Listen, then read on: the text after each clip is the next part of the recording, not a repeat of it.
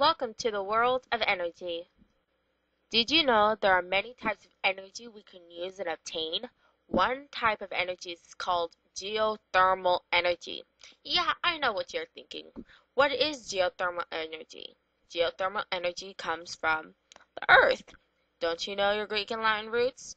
Anyways, geothermal energy source is way in the Earth's core, about 6,437 kilometers, and it is about 4,982 degrees Celsius. Wow, that's hot and deep, I must say. In the Earth's core, heat continuously flows out. As we know, heat rises. So the heat rises to the surface by the help of magma, aka molten rock. Remember, magma is not lava. It's not lava until it reaches way to the surface above the crust. So anyway, most of the time the magma doesn't go up on the surface and remains below the crust. Hot magma heats up the surrounding rock and rainwater that has seeped into the earth. Water travels back up through the cracks, and most of it stays underground. This is called the geothermal reservoir. Now you're probably wondering, where can we find geothermal energy and how? Geothermal energy can be found in hotspots, which occur at plate boundaries or at places where the crust is thin enough to let heat through. But hotspots aren't the only places where geothermal energy can be found. There is a milder heat at depths of anywhere from 10 to a few hundred feet below the surface, virtually any location on Earth. We use satellite imagery to find out the heat. But remember, these can be located anywhere, even in your backyard. How cool is that? On actually converting the heat into energy we can use.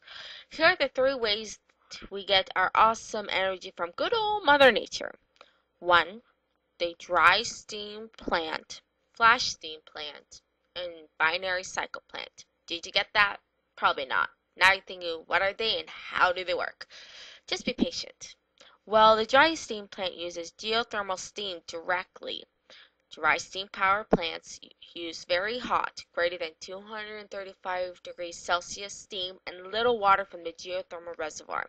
The steam goes up directly through the pipe into the turbine to spin the generator that produces electricity. This is the oldest method out there.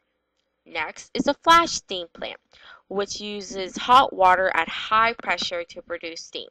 The steam moves up the generator turbines and then condenses into water that is injected back into the earth. So it can be used over and over again. Wow, that's interesting and resourceful. No wonder that most of the geothermal plants are flash steam. Now on to the binary plants. It uses the heat from the geothermal water that transfers heat into another liquid that boils at a lower temperature. The liquid turns into steam and turns the turbine.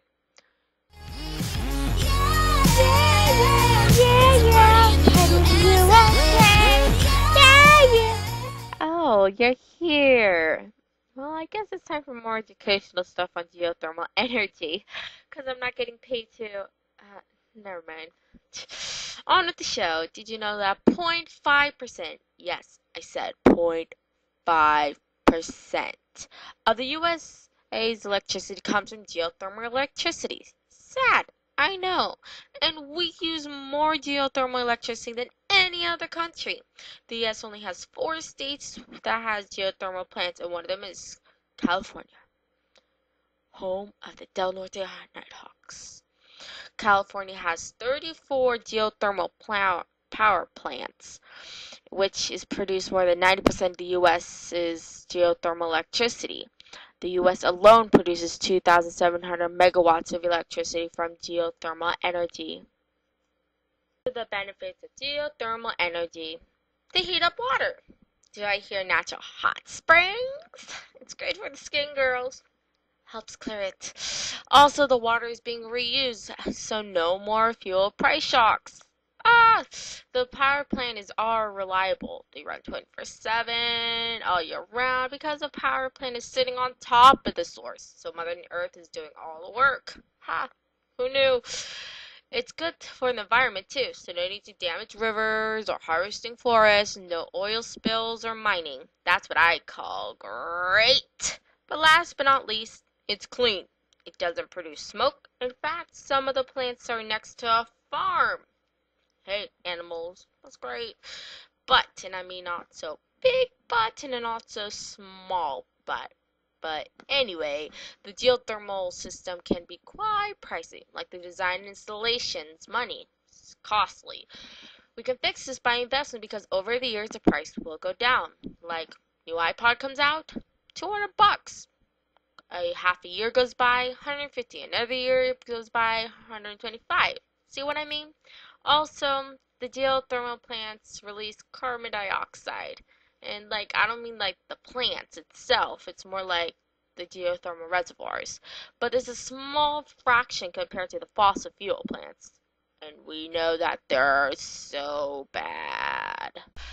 My partner and I would rather have geothermal energy than fossil fuels energy because it's great for the environment and the earth is doing most of the work, not the machines. Would you like our futures to have a clean and natural energy? Because you know, natural is so legit.